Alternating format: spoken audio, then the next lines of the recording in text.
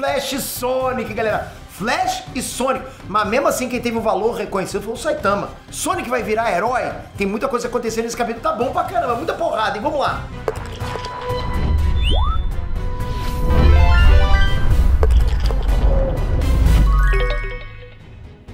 Next Trunks, meter aqui, porra, maneiro demais.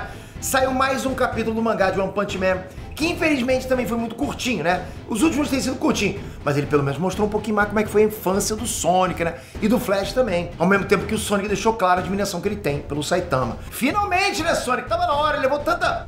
Aliás, ele levou uma porrada, Sonic, eu não quero nem pensar, nem pros meus piores inimigos. Putz, que cacetada. Mas a admiração do Sonic pelo Saitama só não é maior do que a minha por vocês, quando vocês mandam esse like. Aliás, minha admiração por vocês é sempre, não importa se ela tem like ou não tem. O que é isso? Obrigado de coração, galera. Vocês são fera demais, hein? Vocês ajudam muito.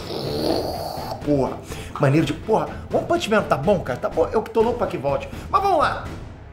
Primeira coisa que eu queria comentar aqui é a capa do mangá onde o Sonic e o Flash estão se encarando frente a frente. E tá escrita a frase: juntos, nossos sonhos parecem tão longe. O que me indica que os dois eram realmente muito amigos, mas, né, com ambições diferentes. E eles realmente precisaram se afastar um do outro se quisessem correr atrás dos próprios objetivos, entende? Cada um tinha um pensamento diferente, cada um foi para um lado, é o que eu penso. É legal isso porque mostra exatamente mais do lado profundo de One Punch Man, que às vezes acaba ficando ofuscado pelas lutas, pelo humor. Muita gente acha que é só humor, só luta. Mas tem background, tem história, tem um pouquinho de drama, vai que mexe com o coração. É bom, hein? O Flash, ele pergunta o motivo do Sonic ter feito essa carta de desafio justo agora. E o Sonic responde que depois do último encontro deles, ele se lembrou que eles possuem essa pendência, né? Como se fosse um assunto de longa data que nunca se encerrou. E talvez seja exatamente a treta que levou eles a acabarem com a amizade que eles tinham.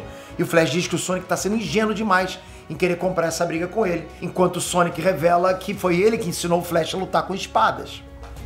Só que quando aparece o flashback do Sonic supostamente se oferecendo para ensinar o Flash a usar espadas, eu logo percebi que na verdade o Sonic tentou fazer com o Flash a mesma coisa que o Flash tentou fazer com o Saitama. Ou seja, ele já sabia que o Flash era melhor do que ele e mesmo assim tentou dar um jeitinho de dizer que o mérito era dele por ter ensinado e não do Flash, né? O que bate exatamente com o que o Flash quer fazer agora com o Saitama. O Saitama já provou que ele varre o chão com a cara do Flash a hora que ele quiser. E mesmo assim tá lá, o Flash insistindo o tempo todo com essa conversinha pra boi dormir, que é o Saitama, que o Saitama virar aluno dele e tal, né?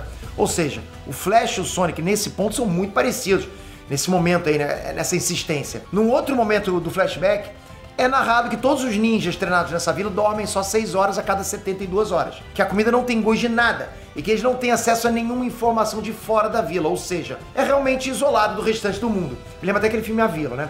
E tudo isso acontece para que cada ninja fique completamente desligado das próprias emoções, sabe? Como se fosse um robô.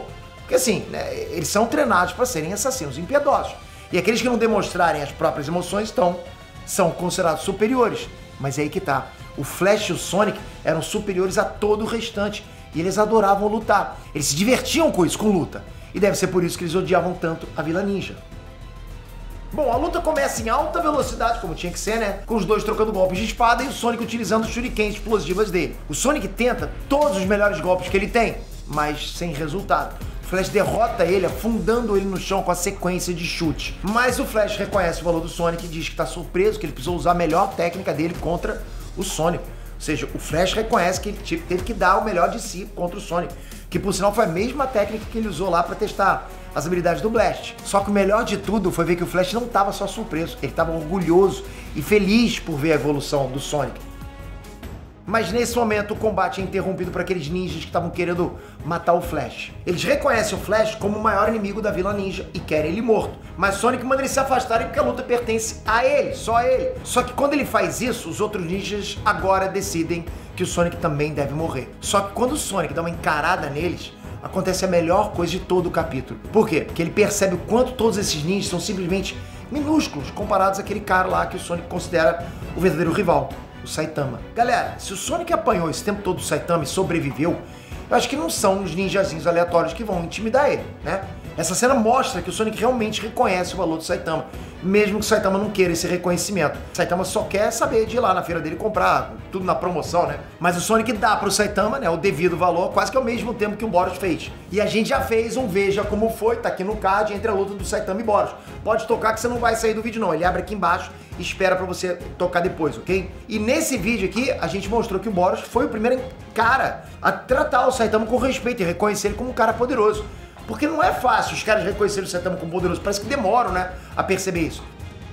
Enfim, o mangá termina com o Sonic criando uma aliança momentânea com o Flash para os dois poderem se livrar desses ninjas aí que estão ameaçando ele, tipo mosquinhas, né? E aí fica a pergunta, será que isso vai reaproximar os dois? Seria bacana, né? Será que eles vão lembrar os tempos de amizade e o Sonic vai acabar virando herói? Porra, maneiro demais a redenção do Sonic. Seria bem-vindo, porque a associação de heróis tá sim precisando de gente depois de alguns heróis saírem, né? Bora aguardar pra ver. E você, prefere Sonic como herói ou como vilão? Comenta aqui embaixo, já tô de olho nos comentários. Mas toca aqui agora, se inscreve no canal, ativa o sininho.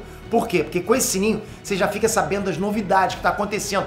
Principalmente o One Punch Man. Toda hora a gente traz vídeo de One Punch Man, de Naruto, de Dragon Ball, de quadrinhos super... Porra, cara, não consigo parar de gostar disso. Por causa de você, é por causa disso. Valeu, galera, até a próxima. Fui!